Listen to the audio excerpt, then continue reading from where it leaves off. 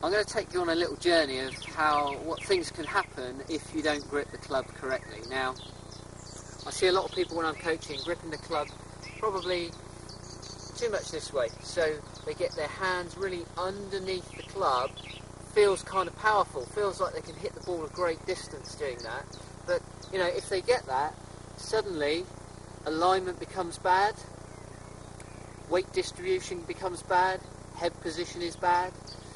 They take the club away, very difficult to get into a good position, maybe start to get a bit lifty as well, because they get a bit stuck here, so they lift up, come over the shot, maybe sky it, suddenly they can't make a through swing.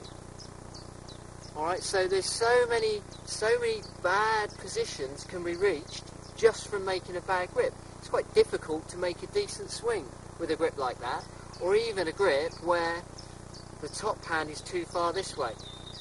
Swing back, start to get a lot of breakdown in the left arm, end up topping the shot a lot. So you hit a bad shot, goes in the rough, goes in the bushes, suddenly you're beating yourself up, your body language is a bit down, and then you've got to try and recover and hit another shot, and then you hit another bad shot, because nothing's really going to change until you fix your grip. So, you know, no wonder you go and shoot over 100, because your body language isn't actually making you actually stand good posture. It's all getting worse. So you might start off your round quite tall. By the end of the round, you're really dejected.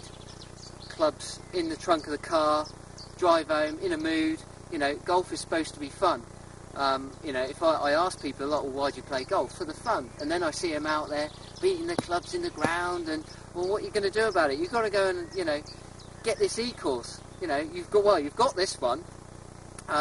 So, you know, use it and make sure that you can go through it all and get out of that rut you're in, really. So, you know, a bad grip can be, catastrophic with regards to your golf swing.